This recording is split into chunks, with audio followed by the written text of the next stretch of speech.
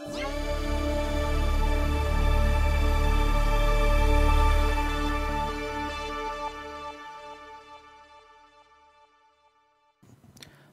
afternoon, everyone.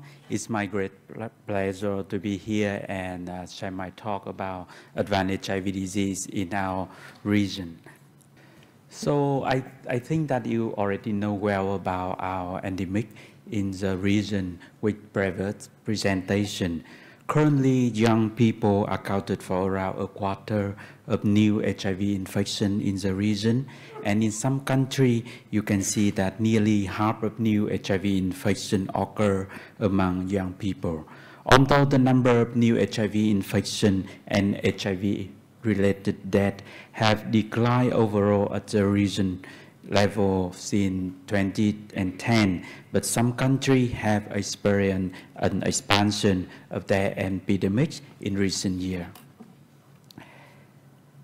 And this table you already see in the last presentation. So our region, Asia and Pacific region, we rank the second among the regions in the world in terms of the number of people living with HIV, number of people with new infection, and number of deaths related to HIV/AIDS.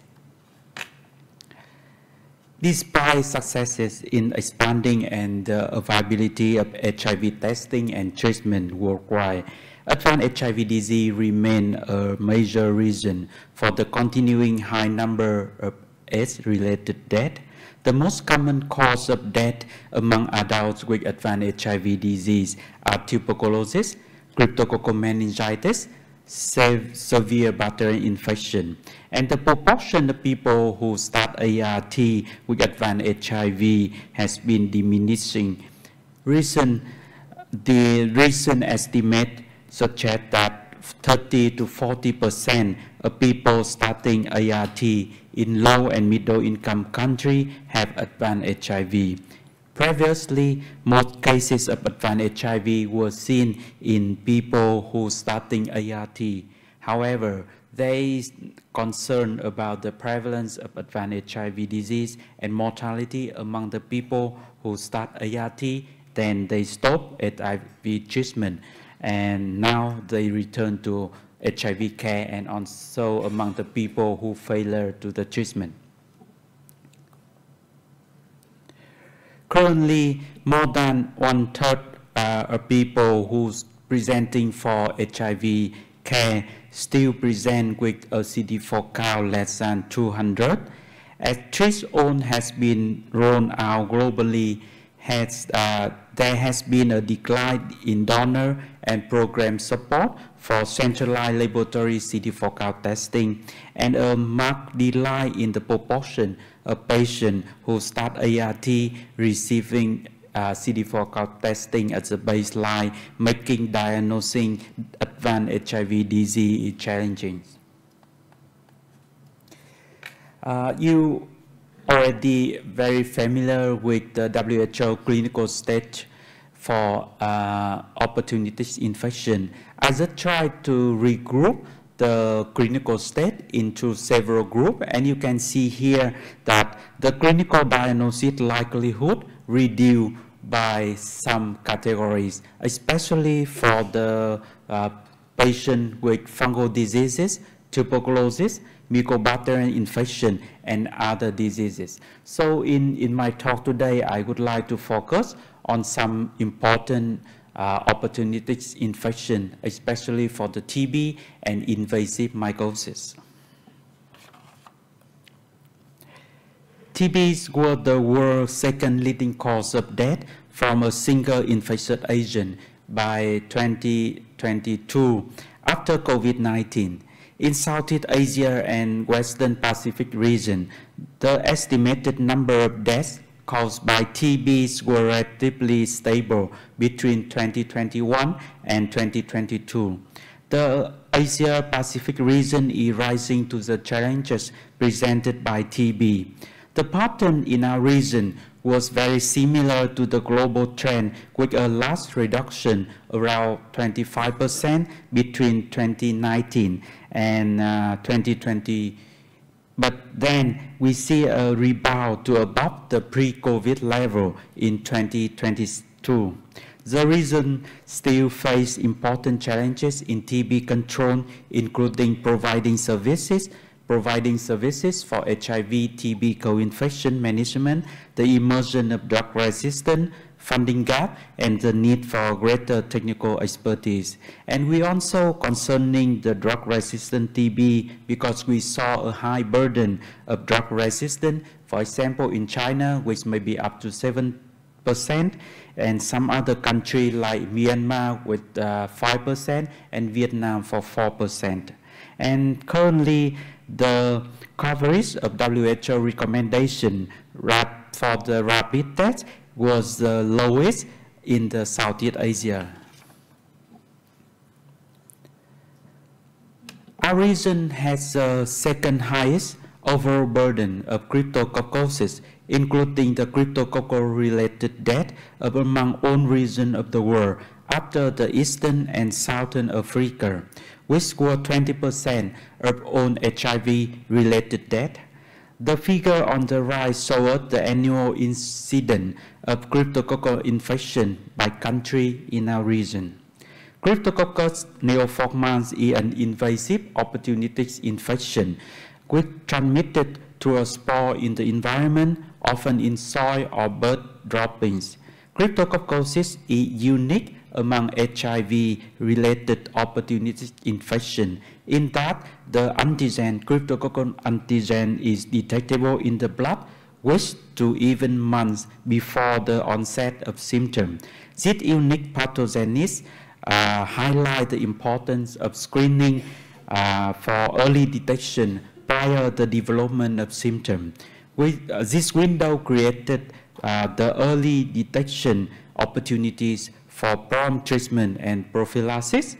When we can identify the antigen through the serum screening or detection of the antigen in the CSF, we can provide the treatment. For the thalassemia, I think it's very important and maybe one of the most important opportunistic infection in Vietnam, in my country, because currently there is a lack of the data for the prevalence in the region. And also we can see that the high mortality in the people who get the disease without the treatment. And with the treatment, it can reduce the mortality. However, it can open an opportunity for us to make a screening like for other opportunity infection we already know. And I think the visual nature of the disease, as you can see in the photo, the thalassemia symptom in those people with advanced HIV disease can further emphasize the stigma nature of the HIV and invasive fungal. For the histoplasmosis, it was first reported in 1905, and overseas in the region, there is very few data to see the burden of the disease, and we know that it associated with the mortality. And for the histoplasmosis, it has multiple organ dysfunction, and again, the mortality is similar to that patient with the tuberculosis. When the histoplasmosis is isolated from the clinical specimen, diagnosis method, including the fungal staining, culture, and antigen detection, should be considered for the diagnosis. For the PCP, I think that almost of the clinicians already know very well about the PCP because it is an important pathogen among the people living with HIV, and the transmission is through the airborne route from person to the person. And currently, we still see the high prevalence among the people with HIV in our region may range from 3% to 55%. And again, with the very wide range of the prevalence, you can see that we really need the data to support for decision making. And the symptoms are non-specific and present similar to TB or other bacterial or viral pneumonia. I just try to put on TB I would try to put all invasive fungal diseases in the table. So you can see there are a lot of red line. You can see for many fungal diseases, and especially for trichomycosis, histoplasmosis, and cryptococcosis, the treatment require amphotericin B, and that makes us need to consider about the effective treatment to try to have a bad treatment to save the people. The mortality also very different among the invasive fungal diseases, and I think that we really need to consider the burden of the invasive mycosis in the region. We already know about the strategy to end TB, and I think that we absolutely can apply and adopt the strategy for advanced HIV diseases. And we have a lot of challenges in diagnosis of fungal infection in the people with advanced HIV disease, because in those populations, the sign and symptom of invasive fungal infection are non-specific and difficult to distinguish from other diseases, including tuberculosis and other bacterial infection. CD4 testing is very important for timely recognition of advanced HIV disease and as an entry point into advanced HIV care. However, as I have mentioned, the prevalence of the number of people receive the CD4 testing now are reducing in many countries. And we really need to development of inpatient care bundle and pathway to help to manage the patient who admitted to the hospital with advanced HIV disease. And it's my great pleasure to introduce to you an approach. So since early 2021, Professor Thuy, who co-chairs this session, and her colleagues have started a prospective cohort study in two largest hospitals in Vietnam. And this study aims to determine the diagnostic and prognostic values and the clinical impact of testing and screening for fungal diseases. We screen all eligible patients for inclusion for trichomycosis, cryptococcosis, histoplasmosis, and also have intensified screening for TB and NTM. We recruited 900 symptomatic inpatient and 500 asymptomatic outpatient and follow up them in 6 and 12 months respectively. And in both cohorts, we screen for 3 fungal diseases with antigen for trichomycosis, crypto, and histo.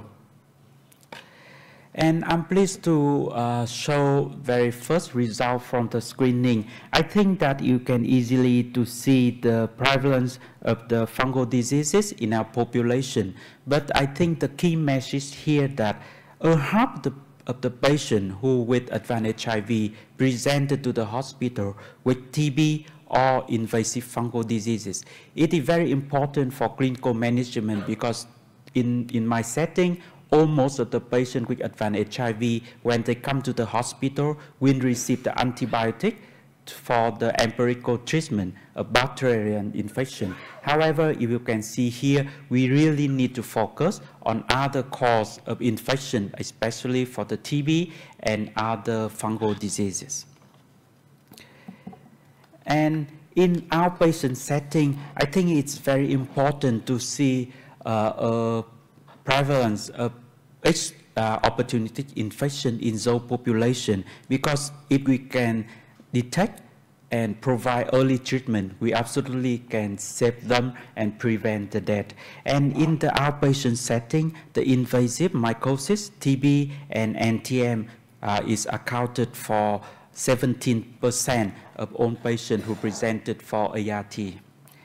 And you also can see the mortality among the patients with invasive mycosis, TB, and TM. And I think that we really need to work more to reduce and save the people with advanced HIV by a comprehensive approach, screening, and early treatment.